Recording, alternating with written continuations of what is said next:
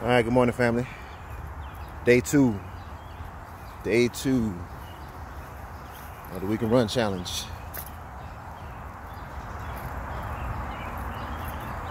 It's kind of chilly out here. 50 degrees. Got my long sleeve shirt on. It's chilly, but listen, I'm up, I'm alive, I can breathe. That's more than what some people can say today. Today for me, the hashtag is We Can Barbecue. We can feed the needy. I'm saying that in memory of David McAtee. Those who haven't heard yet, David McAtee was a chef in Louisville, Kentucky. 53 years old, by all rights, by all accounts. He was a pillar of the community.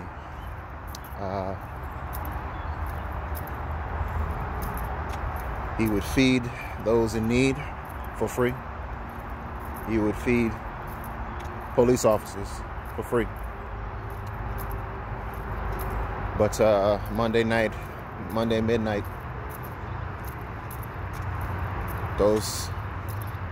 that same police force that he fed for free shot him dead. He's trying to get his niece out of the crowd when National Guard and the police force started to open fire on the crowds. And he got caught in the crossfire.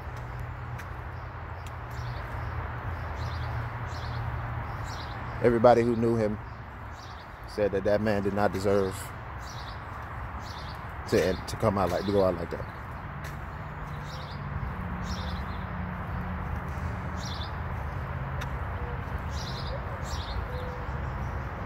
Things need to change now. Chris Rock said in a stand-up, and he said, you have people out here who are trying to explain away police's actions when they kill an innocent civilian or they harass or anything like that. People try to say that, oh, that's just a few bad apples in the bunch. Chris Rock was like, yeah, that's a real nice description of a murderer. Just call him a bad apple.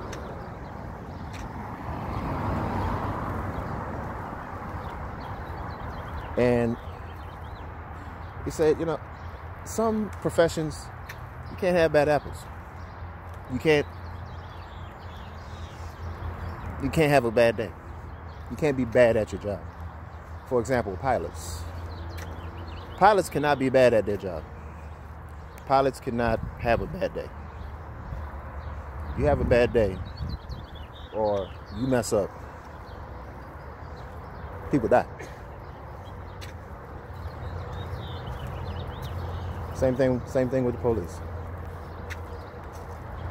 You have bad police officers or police officers that need to not be police officers. Things like this happen.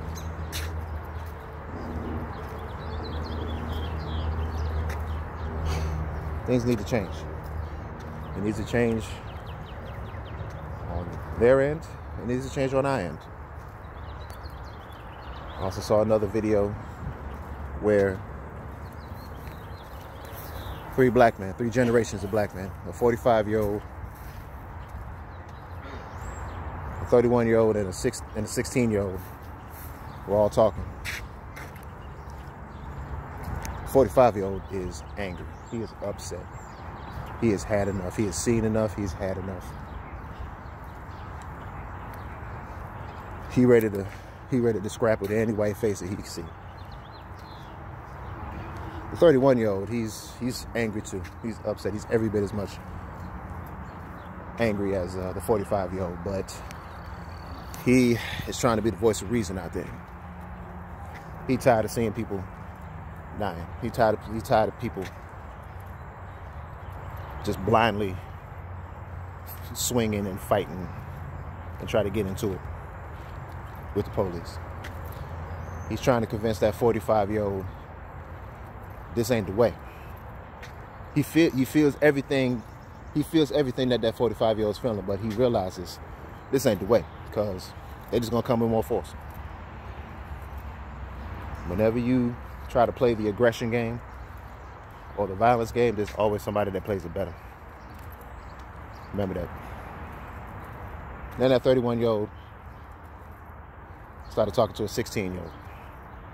That 16-year-old is angry too. He's upset. He's tired. He ain't seen half of what the other two brothers have seen, but he's seen enough to know he's tired. And that 31-year-old looked at that young man and he said, brother, your generation got to find a better way. The way we've been doing it hasn't worked. 45-year-old, he upset. 31-year-old upset at the same thing. 16-year-old upset at the same thing. 3 generations of black men. 3 generations. And we're still out here dealing with the same problems. Kareem Abdul-Jabbar, he's in his 70s. He's talking about the same things we're talking about now. He talked about the same things back in the day that we're talking about now. So something ain't working. The old ways of doing things are not working because the problems are still here. So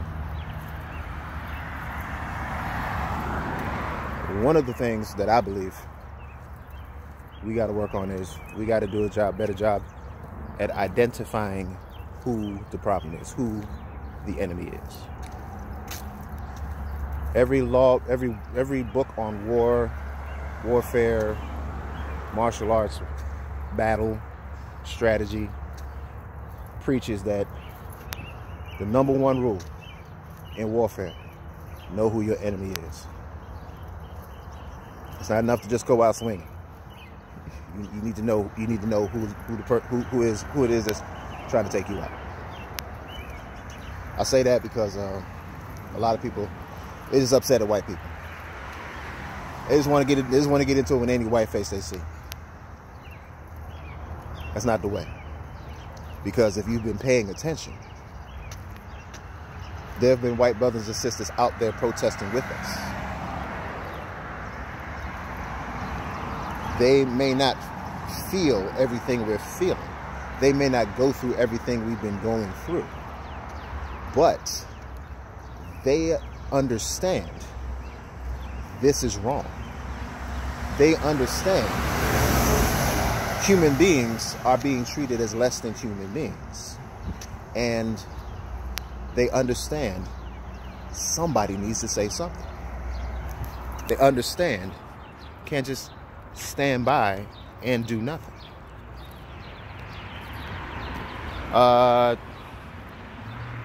Two particular groups of white people come to mind. Friends of ours, friends of our family. The Crandalls and the Bells. So the Crandalls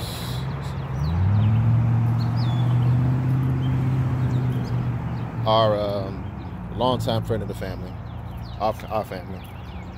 Jennifer Crandall has been a long-time friend of my wife.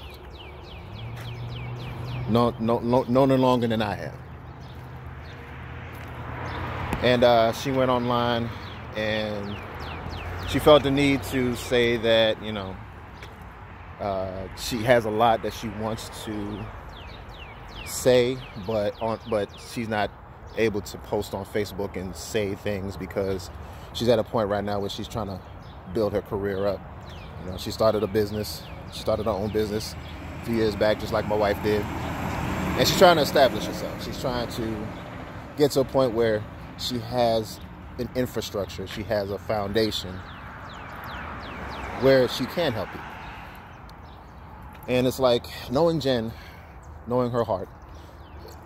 This is the matron of honor at our wedding. This is the godmother, her husband, godfather, to our son, Amir. I consider her my sister-in-law because she's been nothing but a sister and a friend to my wife. So, you know, to hear her say something like that, and I'm like, Jen, you're the last person that has to explain yourself. You know, we know where your heart is at. We know where your mind is at, and we know you are not the enemy. Far from it. She's family. You know, she's been there for my wife through a bunch of stuff. Still is to this day. So, most definitely, that's a friend. That's an ally. Other family, I'm talking about the Bell family. Monica, Daniel, and Jack. Jack, their son, is best friend to my son. Has been since 2nd grade. There's a period in time when our son was going from school to school because we were trying to find a school where he just wouldn't get bullied. He kept taking this school, he's getting bullied. Went to another school, getting bullied. That's a whole nother conversation for a whole nother day. But anyway, so we're taking the Annapolis Area Christian School.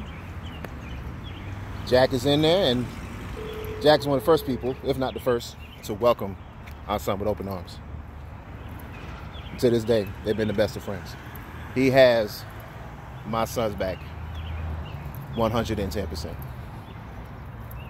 Monica and Dan, wonderful people. Big-hearted, open-hearted, wonderful people.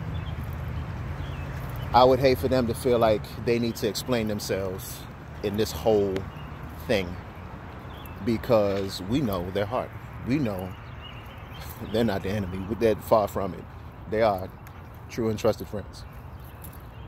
People, we have to take our anger and take it to the right place. I know I said that yesterday. I know you heard it. Hear it again. We need to take our anger and take our motivation and apply it to the appropriate place. Stop trying to swing at everybody. Stop trying to take your hate towards everybody, because there are some people out here who are standing with us. There's people out there that don't look like us, but they are standing with us. Police even. There's police officers who recognize this ain't it. This is not the way things are supposed to be. So, this video has been long enough, but I just want to say,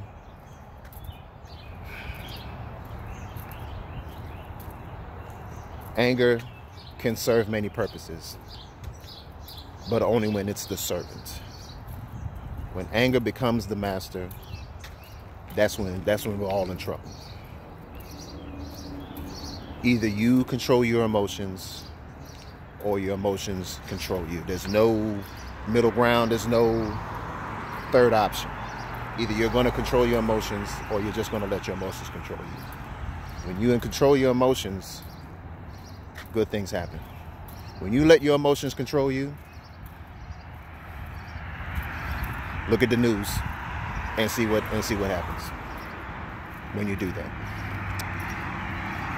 That's all I got for today.